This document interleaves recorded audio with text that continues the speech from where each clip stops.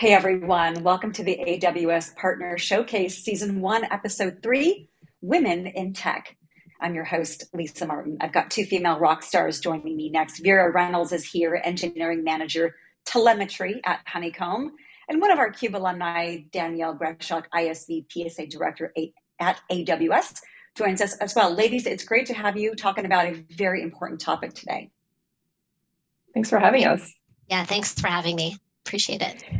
Of course. Vera, let's go ahead and start with you. Tell me about your background in tech. You're coming up on your 10th anniversary. Happy anniversary. Thank you. That's right. I can't believe it's been 10 years. But yeah, I started in tech in 2012. I was an engineer for most of that time. And just recently, as of March, switched to engineering management here at Honeycomb. And, throughout my career, I was very much interested in all the things, right? And it was a big FOMO as far as trying a few different companies and products. And I've done things from web development to mobile to platforms. It would be apt to call me a generalist. And in the more recent years, I was sort of gravitating more towards developer tool space. And for me, that came in the form of Cloud Foundry, Circle CI, and now Honeycomb. I actually had my eye on Honeycomb for a while before joining. I came across a blog post by Charity Majors, who's one of our founders, and she was actually talking about management and how to pursue that and whether or not it's right for your career. And so I was like, who is this person? I really like her. Found the company. They were pretty small at the time, so I was sort of keeping my eye on them. And then when the time came around for me to look again, I did a little bit more digging, found a lot of talks about the product. And on the one hand, they really spoke to me as the solution. They talked about developers owning their code in production and answering questions about what is happening, what are users seeing, and I felt that pain. I got what they were trying to do. And also on the other hand, every talk I saw at the time was from an amazing woman, which I haven't seen before. So I came across Charity Majors again, Christine Yen, who's our other founder, and then Liz Fong Jones, who's our principal developer advocate. And that really sealed the deal for me as far as wanting to work here. Yeah, Honeycomb is interesting. This is a female-founded company. You're two leaders. You mentioned that you like the technology, but you were also attracted because you saw females in the leadership position. Talk to me a little bit about what that's like working for a female-led organization at Honeycomb.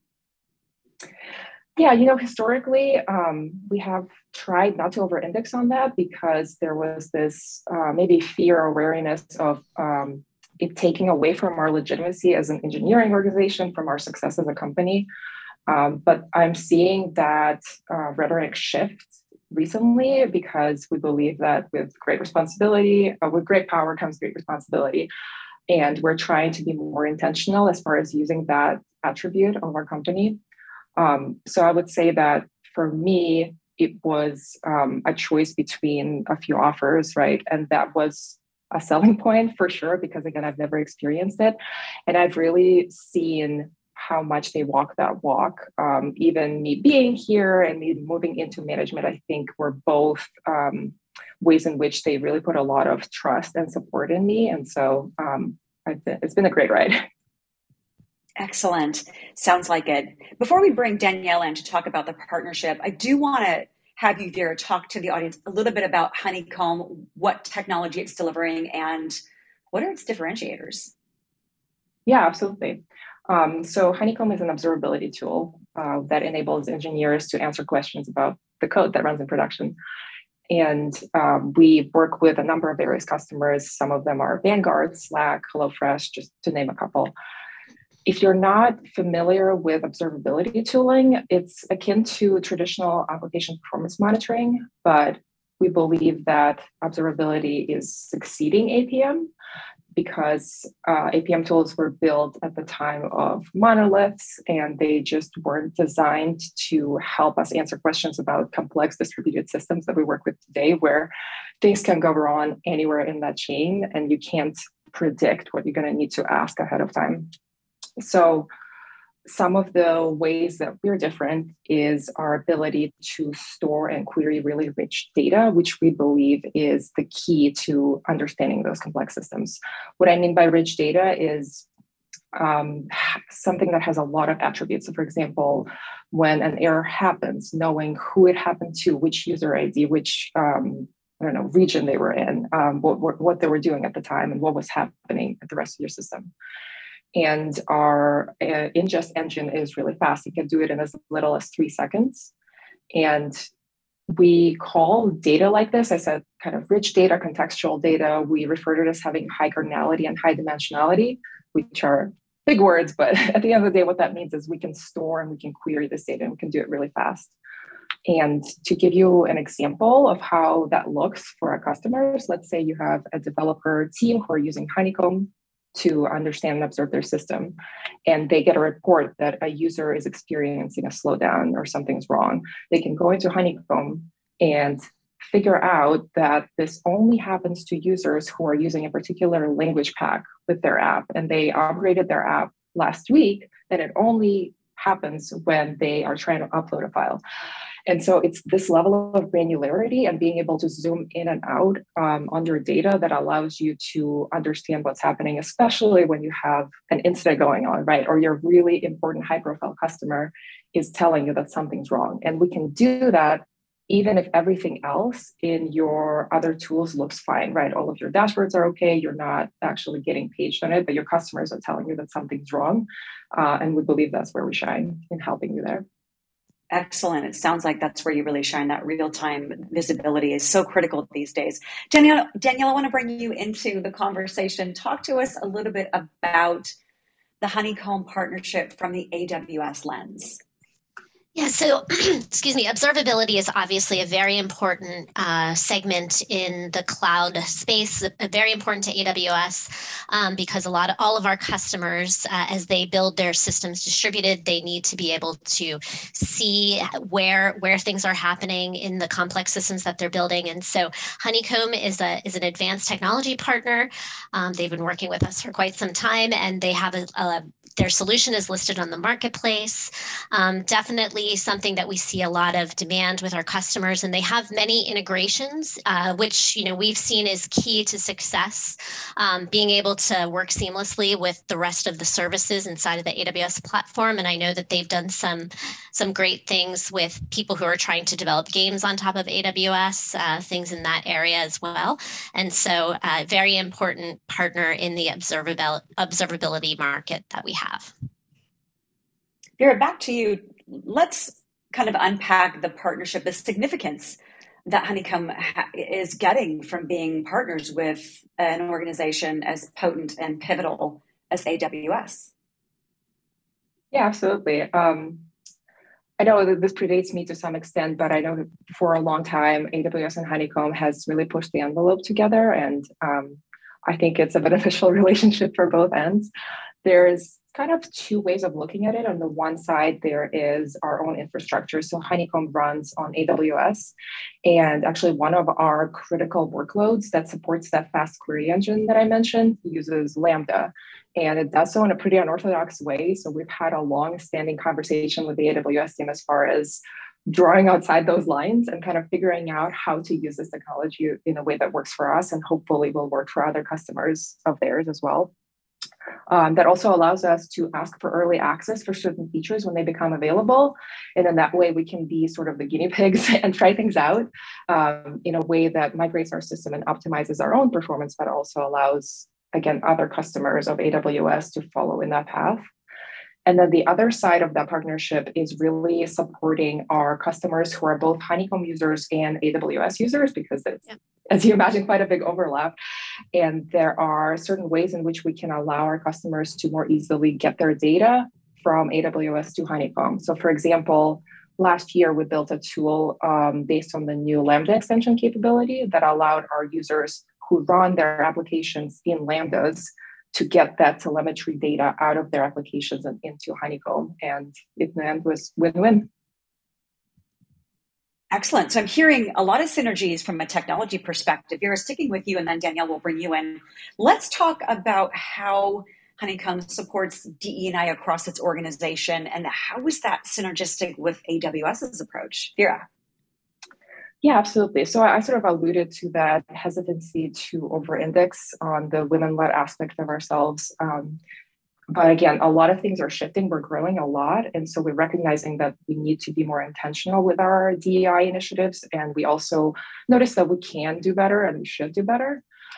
And to that end, we're doing a few things differently that are pretty recent initiatives. We are partnering with organizations that help us target specific communities that are underrepresented in tech. Some examples would be Afrotech, Hue, Latinas in Tech, among a number of others.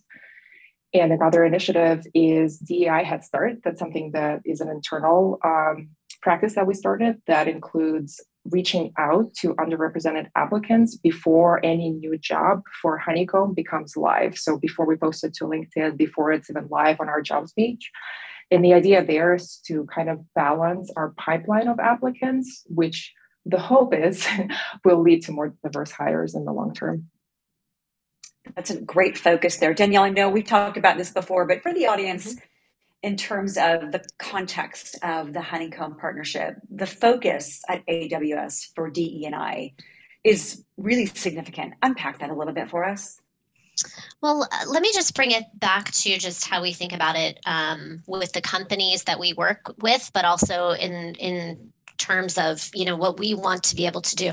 Excuse me. It's very important for us to build products that reflect the customers that we have. And I think working with a company like Honeycomb that is looking to differentiate in a space by bringing in the experiences of many different types of people, I genuinely believe, and I'm sure Vera also believes, that by having those diverse perspectives, that we're able to then build better products for our customers.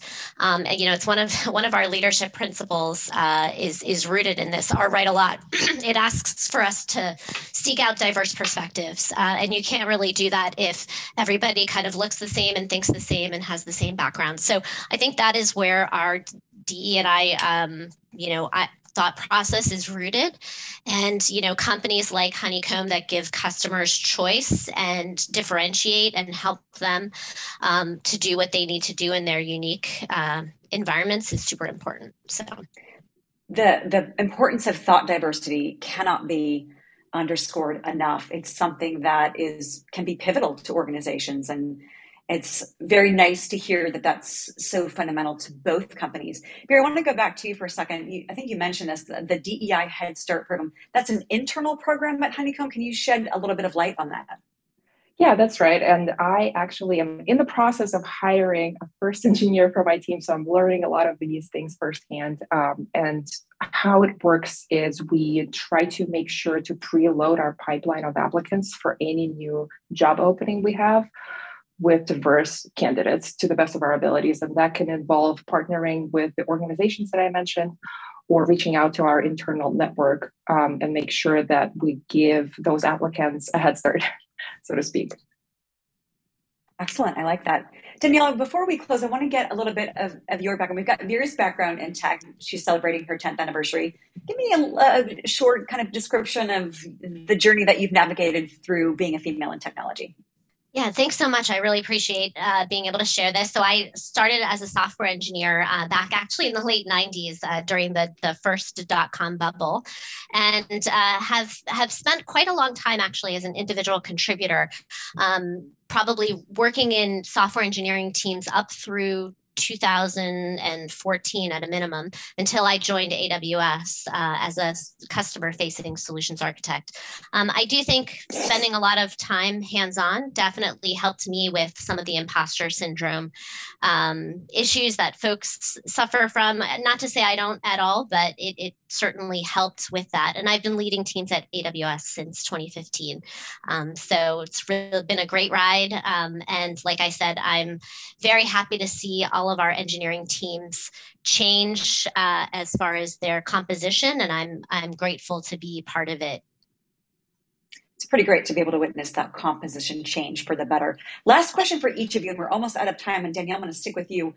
What's your advice or your recommendations for women who either are thinking about getting into tech, or those who may be in tech, maybe they're in individual contributor positions, and they're not sure if they should apply for that senior leadership position? What do you advise them to do? And definitely for the individual contributors, tech is a great career direction. And you will always be able to find women like you. You have to maybe just work a little bit harder to have community in that. But then as a leader, representation is very important. And we can bring more women into tech by having more leaders. So you just have to take the lead. Take the lead. Love it. Vera, same question for you. What's your advice and recommendations for those maybe future female leaders in tech? Yeah, absolutely. Danielle mentioned imposter syndrome, and I think we all struggle with it from time to time, no matter how many years it's been. And I think from me, the advice would be, if you're starting out, don't be afraid to ask questions, and don't be afraid to kind of show a little bit of ignorance, because we've all been there. And I think it's on all of us to remember what it's like to not know how things work. And on the flip side of that, if you're a more senior IC or in a leadership role, also being able to model, just saying, I don't know how this works, and going and figuring out answers together, because that was a really powerful shift for me early in my career, is just to feel like I can say that I don't know something. I totally agree. I've been in that same situation where just ask the question, because I'm guaranteed there's a million other people in the room that probably have the same question. And because of imposter syndrome, don't want to admit, I don't understand that. Can we back up? But I agree with you. I think that is one of the best things. Raise your hand, ask a question. Ladies, thank you so much for joining me talking about Honeycomb and AWS, what you're doing together from a technology perspective, and the focused efforts that each company has on DE&I. We appreciate your insights. Thank you so much for having us. Great talking to you. My pleasure. Likewise, for my guests, I'm Lisa Martin. You're watching the AWS Partner Showcase, Women in Tech.